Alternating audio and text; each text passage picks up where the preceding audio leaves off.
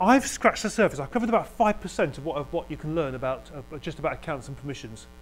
But the only way you're going to learn this is to do it. And that's why part of your first task is to work with accounts and permissions and groups.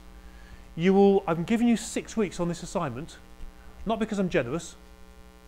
I mean, that would never happen, would it? Simply because I want you to fail. I want you to try things out and fail the first time. That came out wrong, didn't it? It's not on camera, is it? It is. Yeah, brutally edited, be jump cuts. Okay, what I mean is, you will get things wrong the first couple of times you do it. I want that to happen because the best way to learn is to get it wrong, learn from your mistakes, and then get it wrong again. Learn from those mistakes, reformat your card because you've really got it wrong, and then start again and get it right, because that will stick. But I've got to make sure I'm giving you enough time to go through that process, haven't I? I've got to give you enough time to be able to get things wrong and then get things wrong again, and then get things right. So that's why I'm giving you 6 weeks on this, not because you can have 2 weeks off. Okay, we are going to cover in the next part of the session, just make sure, yeah, we're good. Creating users, installation of MySQL. So we're going to install the database. We're going to create users and databases, and we're going to look at database admin tasks. And your assignment is going to be around this. You're going to port your entire database from Creative with the structures, the schema, and the content across to your Raspberry Pi. And run your entire database on the Raspberry Pi. That's the end challenge. Now, you're going to install 2 packages. Remember apt from the last lab? The advanced package tool. You're going to install MySQL Server. Now, a word of warning, they've just upgraded to 5.5. I've had to change this slide for this presentation. Some students are having difficulties, they're having problems with 5.5, and they're having a few issues. I would recommend you install this as soon as possible, because if it goes pear-shaped and you have to reformat your card and start again, I'd rather you got this done before you do anything else. That makes sense? Before you do any accounts or anything else, install database and make sure it's working. It's the worst bit of the assignment, getting it working, because it's so new. So 5.5 has only been out a couple of weeks now. But if it's the first thing you do on the card, on the server, if it goes wrong and you have to reformat again, you haven't wasted time doing everything else. That makes sense? I want to make sure that you're not wasting time on this. If it does go pear-shaped, really, we've had students spend 2-3 hours in the 3rd year trying to get it to work to no avail. Just reformat the card and start again. Yeah. As soon as you're logged in, install this, make sure it's working before you do anything else. Yeah, you're wasting more time. You need MySQL Server to be able to create a database server. If you want to type in MySQL -u, no, you typed into Creative, you're actually accessing the database client, because you're the client connecting to the server. So you need to install both the server and the client on your Raspberry Pi. They're not big. I mean, the whole MySQL database is 90 meg, so you've got plenty of space. When you install it, it will ask you for a root password twice. Just like when you logged into a secure shell, logged into your Raspberry Pi, that root password you must keep protected.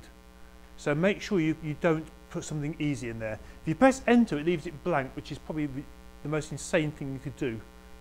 Because it means anyone can delete your databases. Now, 2 important commands. The config file, where you change your database configuration, is in etc mysql my.cnf. To restart your server, and we'll talk about this, this special folder a bit later on, anything in the init folder automatically runs when the device starts. It auto runs anything in that folder. So the MySQL program is in the init folder. Technically it's not, it's actually a symlink in there, but as far as you're concerned, anything that's in that folder will automatically run when the machine boots up, when you restart the machine. So to restart the server, you simply call MySQL with restart, and that will restart your server. Nothing else, just the server. It'll say, coming down, okay, going up, okay. If that works, you know everything's fine. we've had the problems where you take the server down, you bring it up again, and that's when we get fails. So just check that process, do the restart to make sure everything's fine. If you get past that point, you're probably going to be okay for the rest of the lab. Now, here's the MySQL settings. So remember this my.cnf file. This is part of the content of the my.cnf file. And as you can see at the bottom, it has what's called a bind address. This is the address, the IP address, where you connect to the server, connect to the database. At the moment it's set to 127.0.0.1, which is called a loopback address, which I'm sure you've covered in 120. Loopback addresses, networks. Basically, it means I can only connect to the server, the database server, when I'm logged into the Raspberry Pi. Just like you can only connect to your MySQL server, can't you, on Creative when you're logged onto Creative. If you want to connect from another computer, you change that bind address to the IP address of your Raspberry Pi. Okay, think about it for a minute. You're changing that to your Raspberry Pi's IP address, which means if the IP address changes, you've got to go back in to the config file and change that IP address. If you change it to the IP address of the server, then you can connect from anywhere. You can use things like MySQL Workbench and all the graphical GUI tools and things. You can connect to your database. So we change it to, that's my one at home, 192.168.168.163. But it's a massive security risk. I know we've got permissions on the system, but if you can prevent, if you don't need access from off the server, it's a lot more secure, isn't it? So think about it. You've got to do it as part of your task anyway, but for real life, you may not need to have that facility. But once you're in there, you're logged in as root. Every one of you has one database on Creative, which means when we create an account for you, we have to create a new database on the Creative server. So it's not like Access where each Access file is a database. The MySQL server is currently running 500 separate databases, one for every single member of the department. So we can create databases. So when I created yours, it was create database CU 1234567. Remember we had the database names with CU in front. And that's because you can't have a database name starting with a number. That's why we put this capital C, capital U in front of it. So to create a database is really easy. Semicolon at the end because you're logged into MySQL, but your root so you can create databases. You've got all permissions. We also need to create users for our database. So in our instance, it was create user CU123457, identified by CU123457. That's what we typed in when we created your accounts on Creative. So you put the username and the password in the same command, and that's an SQL command. Then it gets a bit more complicated after this slide. Now,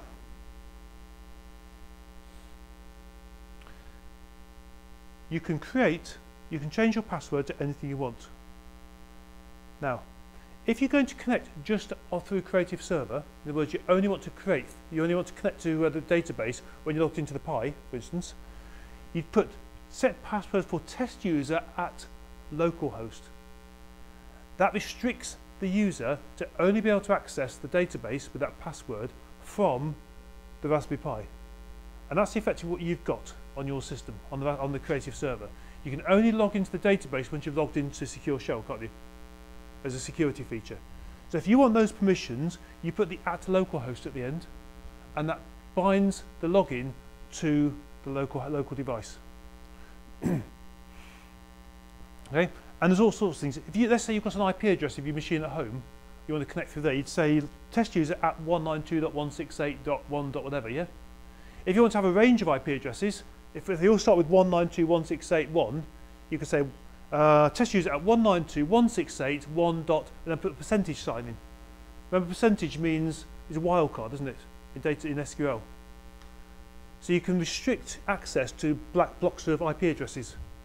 So in other words, even if someone managed to get your password, unless they were on your internal network, they wouldn't be able to log into the database. Okay, so privileges. This is the hardest bit to get your head around. There are about 25 privileges you can assign to a user.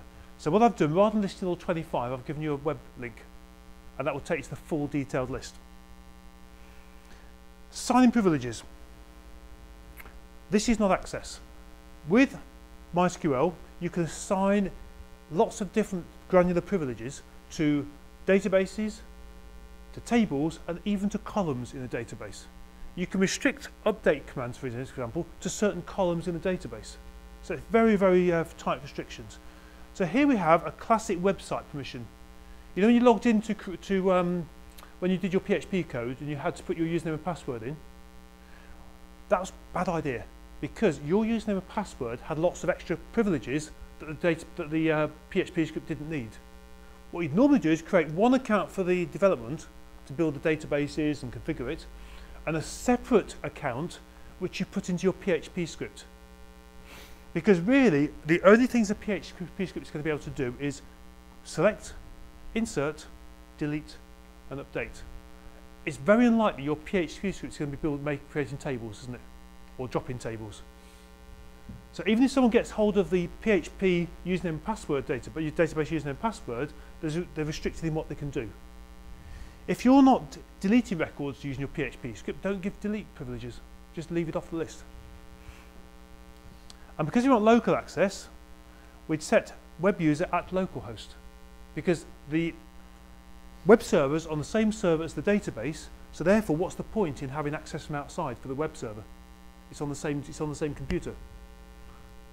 So this is the privileges we give you. This is when we set your accounts up on Creative, this is what I set them to. Grant, create, so grant is permission, create, okay, which means you can create databases, alter, so you can alter your databases, add columns, select, insert, delete, update, there's your CRUD operations, create views, so you can create special read-only views, drop means you can drop tables, and index, which means you can add indexes, primary keys, foreign keys, and so on, and lock tables, which means you can obviously lock tables. And that's permissions I tend to assign to a web developer who's working on the system. Now, let's go back to the command there. Can you see it's on bookshop.star to test user? That means every table in the bookshop database. Bookshop is the database, star is the table, table. So, if we said grant blah blah blah to a localhost to bookshop at .genres, so instead of on bookshop.star to bookshop.genres, they've only got those permissions on one table, on the genres table. Okay, so you're restricting what they can do on individual tables. So if the web user is going to be reading genres and not changing genres, you can just give them select. Which means even if someone gets your password, they can only select content from the database table. You can even control access to column. Now, grant select, now look at this example. I'm granting select permissions on the ISBN, the title, and the author, so they can read those three columns. But generally, you don't want to be able to change the ISBN, do you? Once you create an ISBN on the system, that doesn't change. So I'm giving update only on title and author. So now I'm controlling what privileges, what grants I'm assigning for a particular table on a particular column of that table. So it's really watertight. If you lock things down properly, it's a very secure system. You can also restrict privilege by IP, which I think I've talked about before. So, check my time, we're doing well. Okay, now, so look at the bottom example. Grant select on bookshop.star to web user at 192.168.1%. In other words, on any device whose IP address starts with 192.168.1. In other words, for most of you at home, that's going to be a machine that's connected to your internal network. So even if someone hacked through your firewall, they still would not be able to access the database. Okay? And when you work with an industry, with database permissions, they'll often ask you, before they give you permissions on the database, what's your IP address? And they'll give you a static IP sometimes, just to make sure that they've got a very secure connection. So that's something you need to be aware of. Okay, revoke privileges. If I get it all wrong, I can simply revoke all, and that gets rid of all the privileges, and then I can grant again, and grant the correct set of privileges. It's almost impossible to grant bits and pieces, and revoke bits and pieces. You need to revoke all and then grant the bits you want if you get it wrong. And if you want to see what privileges a user has, show grants. You can see what privileges that user's currently got on your database. Okay, now, this is important.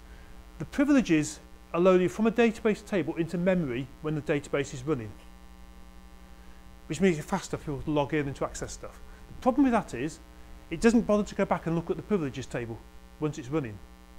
So if you change privileges, the chances are it won't see that you've made changes. So it's almost like restarting the database. You call flush privileges, and that tells it to throw away the stuff in RAM and go back and fetch a fresh copy of the privileges from the privileges table, which means it will load all the new stuff in as well. Often you will forget that. Sometimes it works. If you haven't got much RAM like the Raspberry Pis, it has to keep going back anyway. So you might hit lucky. It might have gone back just at the right moment to check the privileges. But on a big system, where you've got gigs and gigs of RAM, it might be months before it goes back and checks those privileges tables. So flush privileges, I always run that after I've done any changes. And of course, once you're logged onto your Raspberry Pi, it's just like connecting to your MySQL database on Creative, isn't it? It's MySQL, put the username in, password, database if you've got a database, and you can test it. Now, this is one of the tasks, and this is a bit trickier, and that's why I put it in for you. There's a fantastic free tool for MySQL called MySQL Workbench. And in theory, you should be able to install that software on your laptop, on your computer at home. And if you set the privileges properly on your database, you should in theory be able to connect from your desktop graphical tool straight to the database and use the graphical tools to manipulate, import, export data, create tables using the MySQL Workbench tool. So have a think about it and see if you can get that working. It's really good. And there it is, look, so MySQL Workbench, create a new connection, and you can simply add your IP address, your username, your password for your database, and if your privileges are set properly, it will let you connect. You click on test connection, yep, and it's all correct. And now I can connect, I can access the database on the server, and I can work with it. Yeah, and it saves its little connection. And to connect again, I just double click, and it opens up the connection. It's almost like working with Access, but with a proper server-side database. Okay, database admin. We're doing all right. Okay, right. The data is stored in var lib MySQL. Every database is a folder. Every table is a file inside that folder. So it's a very simple structure. Right, this is quite useful. A few commands just to have a play with. Select user, host from MySQL user. It tells you the username and where they're connecting from. Then we had problems earlier in the year with the creative server. This is how I started to debug what was going on. I had too many concurrent connections. Show process list. This is really cool. Look, there's a process list. And can you see, I've got sleeping connections, a query taking place from root, because that's what I've just done. And you can see all the people connecting and the timeouts and how long they've been connected for. Timeout is important. If the database can only support a certain number of concurrent connections. If you let people hang on to idle connections for too long, you run out of connections for people to connect to. So we're going to change the default timeout to reduce how long the connection stays open for, and we're going to change the number of concurrent connections. So here's an example. Maximum 100 connections. Maximum timeout is 999 seconds. Okay, just a number I made up. And the interactive timeout, if someone's actually interacting with it, and let's say a query goes wrong, you know sometimes things hang. It's saying after 80,000 seconds, the chances are it's probably dead. So disconnect them. Okay, so maximum connections is 100 people, 100 connections at once. No connection can last for more than 999 seconds. Idle, then it gets disconnected. And if something goes wrong, no longer than 80,000 seconds. After 80,000 seconds, automatically, even if the query is not finished, disconnect them, because the chances are it's crashed. And you can tweak those settings to your heart's content. Okay, this is quite cool, backing up data. Select star from my table into out file fields terminated by, this generates a CSV file for you. You can take a whole database table and dump the contents as a CSV file to your file system. Could be useful for one of the tasks, bit of a hint there. Now, the second lab, create user accounts in sudo, install configure MySQL and tweak the config file, create databases with a couple of users. It's all on the lab sheet, so you should know what you're doing anyway. Back up your creative database and import it onto the Raspberry Pi, and then have a go at connecting from an external host. Yes, my external host is MySQL Workbench basically, and it could be the terminal. No, you're on Windows, aren't you? It's MySQL Workbench. Okay, so that's what I'd like you to do. Don't worry about the second bit. Ignore that. That's no longer relevant. I've put lots of references, by the way. If you get stuck, at the end of every presentation, I've got a slide of useful links for you to help you out.